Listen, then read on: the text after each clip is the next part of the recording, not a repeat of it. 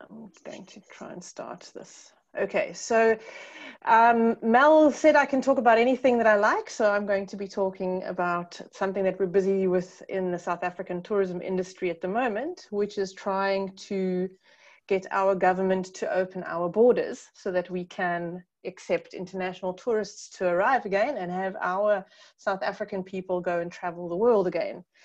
The Tourism Business Council South Africa, that's the logo you see at the top, is the umbrella organization that looks after all of the different tourism associations inside the country, from the airline associations through to the hotel associations. And we've been tasked to do this on their behalf. Essentially, our goal is, as I said, to reopen South Africa's international borders as quickly as possible, as safely as possible. As I'm sure you are all aware, the beautiful coronavirus has gone and drawn a line through most of our tourism industries in the world for a very long period of time.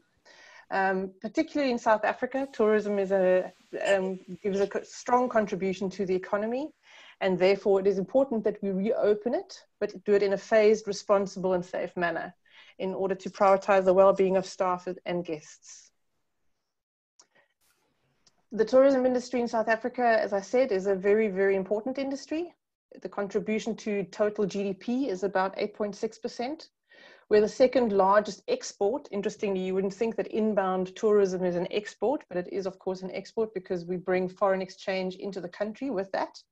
We're the second largest, as I said, so 8.7% of the country's exports are contributed through the tourism industry. We support in total 1.5 million jobs. We're the biggest employer of women, and 60% of our staff are below the age of 35. The majority of the employment directly from the inbound industry sits at about 659,000 employees.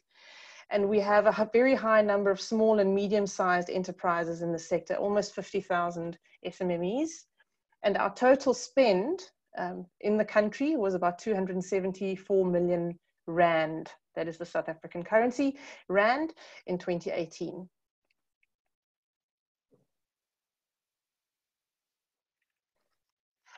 As I mentioned, we contribute about 1.5 million jobs, and we've already lost almost 1.1 of those in the short term, or the income has been reduced, and the GDP reduction has gone from 8.7 to 2.5% over this year. 66% of the tourism industry in total is reliant on the inbound industry to reopen. So we have domestic tourism happening at the moment, but international tourists contribute the majority of the value to the sector. 58% of the tourism businesses in various surveys have already reported that they have applied significant downscaling in their employment numbers and in their salary bill, and over 600,000 tourism employees have applied for unemployment benefits since the borders have been closed. The inbound industry, of course, is not just leisure tourism, but also business travel.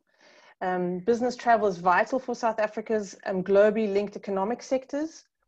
We're the 58th open economy in the world, third in sub-Saharan Africa.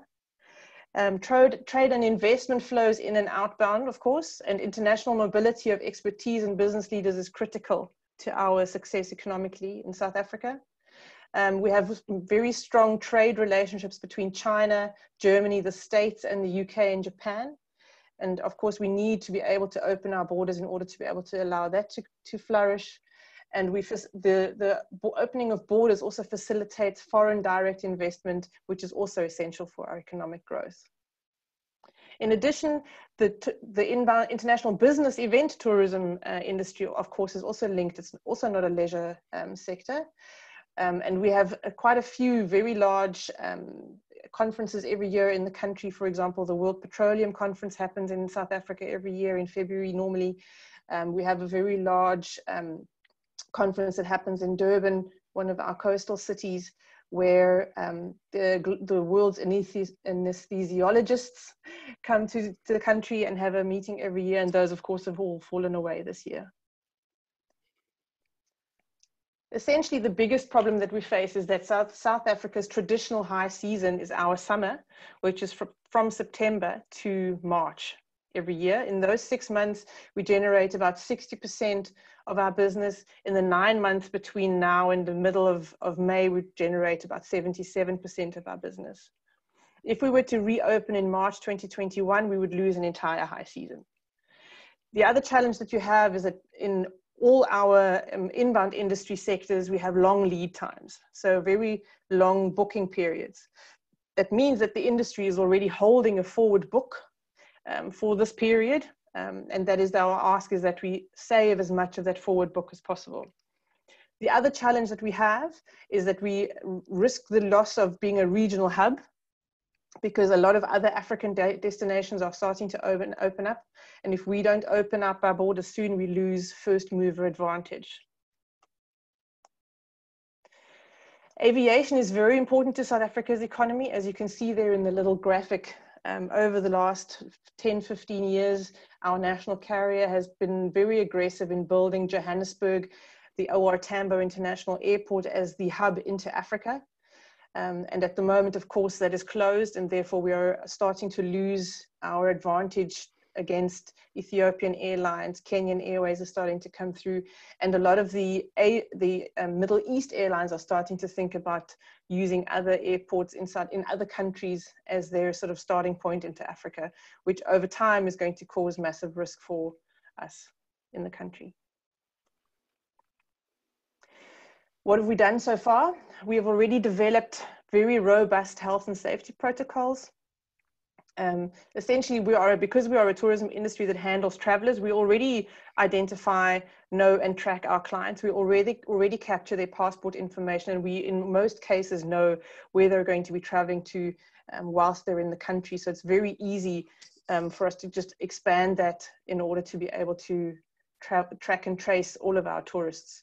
We've developed principles with regards to health and safety protocols with PPE, sanitization processes, social distancing processes and key experiences, informing our staff and training our staff on how to identify symptoms and how to handle COVID positive passengers.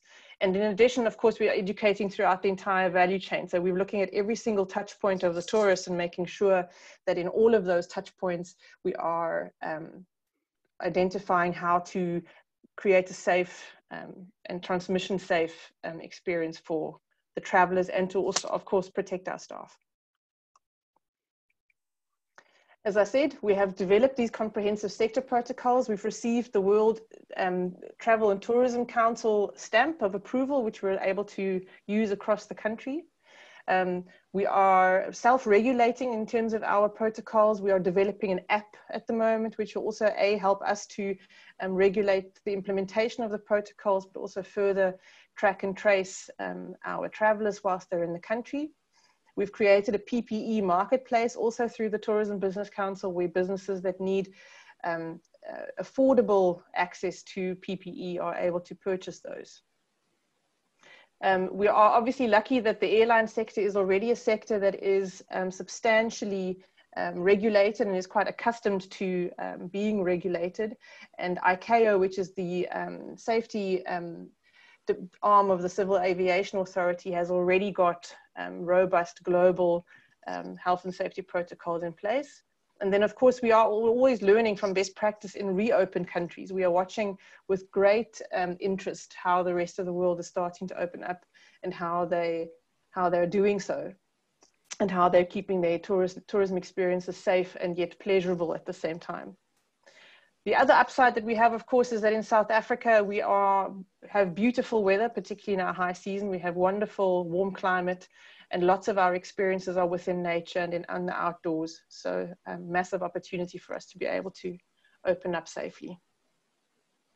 So our strategy when we're asking the government, as I mentioned, we are an industry that buys forward, and therefore we're asking for a bit of advance notice so that we can do some planning and a gradual restart.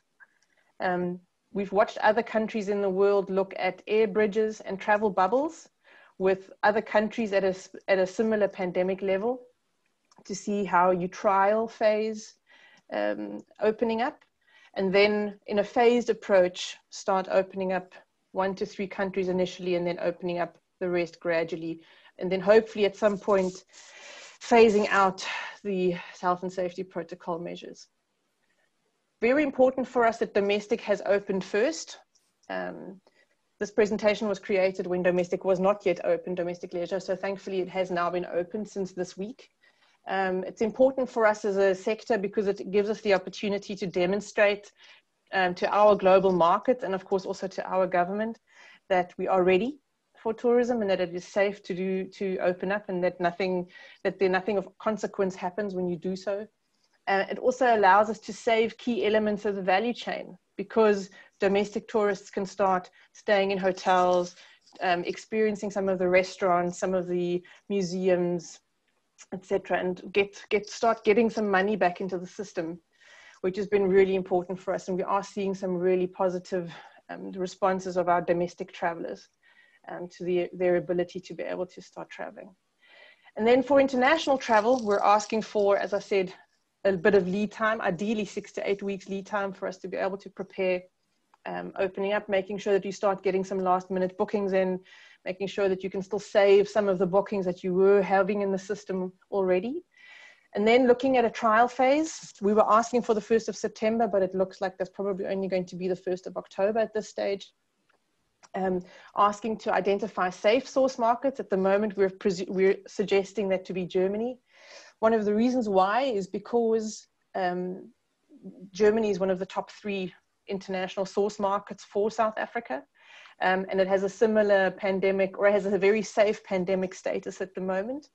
And also has quite a good amount of airlift, direct airlift into South Africa. So those 3 things make it our primary suggestion in terms of a safe source market with which we could do a travel bubble. And then go into open spaces, do safaris, go to low risk areas in terms of our provinces where there isn't a lot of the virus running around. And then at the same time, we're asking, can we please also already open up independent business travel? Because, you know, the business traveler doesn't immerse themselves as much into a country as a leisure tourist does. Then the second phase, we would suggest that we add more countries that have got direct links and expand the destination experiences, look at potentially allowing cruise ships to return back to South Africa, which is also a massive industry for us in our high season, because all the cruise ships from Europe and all over the world come down to the Southern Hemisphere when it's warm down here. And then also start looking at, in the second phase, in this phase 2B, looking at hub flights, bigger other markets, for example, China and India, and then start enabling the MICE business, so the meetings and incentives and conferencing and events industries. And then finally, open the skies fully, open the destination fully, and restart for a longer term growth. So that is our ask. Our suggestions in terms of how do we do that, how do we open the countries safely. We found that ICAO is recommending a 72 hours prior to departure negative COVID test as a requirement, which then gets submitted online to the Department of Home Affairs system. And then on departure and arrival, there is a health screening process, which includes taking your temperature and filling in a questionnaire. As mentioned before, we are developing an app in order to be able to track the traveler whilst they're in the country, and in order to be able to keep the data up to date in terms of where they find themselves, should we ever need to track them and trace them. What's very important also is that we as a sector, as a tourism sector, are supportive of the new normal, as everybody's calling it, with our cancellation policies and our commercial terms. Ultimately, travelers are going to be hesitant to book a destination if they feel that they are at risk, if they were to be prevented from being able to travel due to a COVID-related incident. And so there's a big ask from the Tourism Business Council to its members to drive demand, essentially, by applying 4 principles to their guidelines.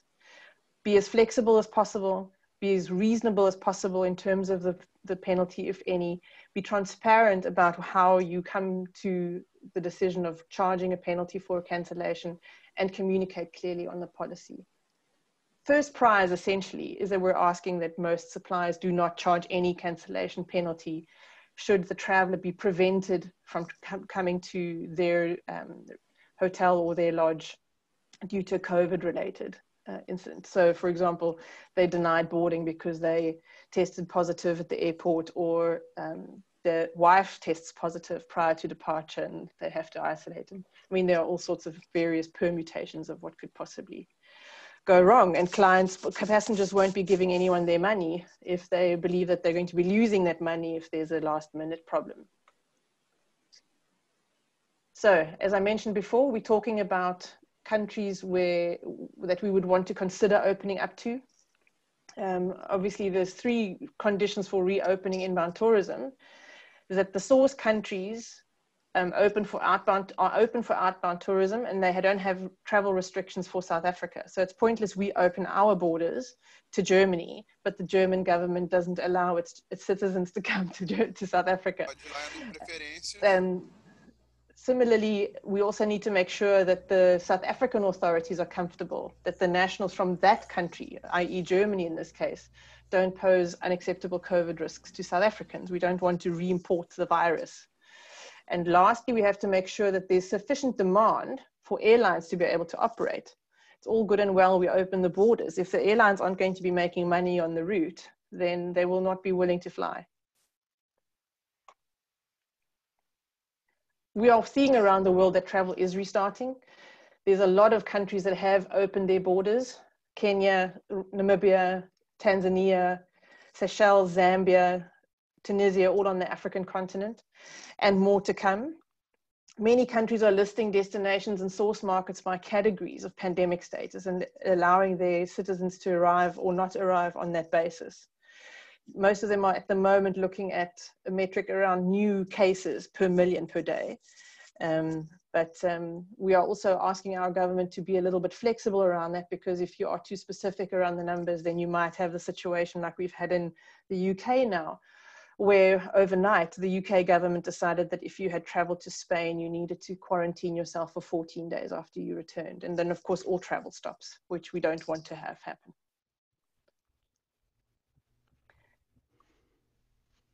So like I said, we've watched the Spanish